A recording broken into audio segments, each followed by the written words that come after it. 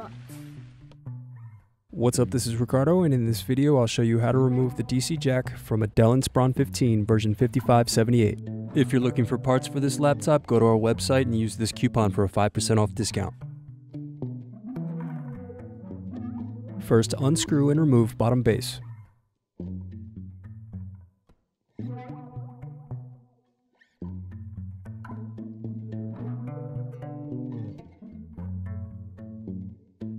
Then unplug battery connector.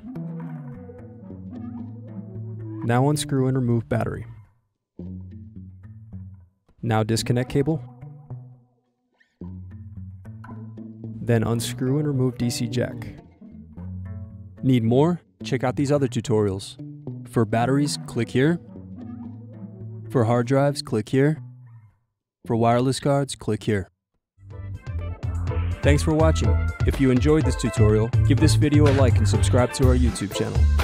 Check the video description below for links to written tutorials and replacement parts.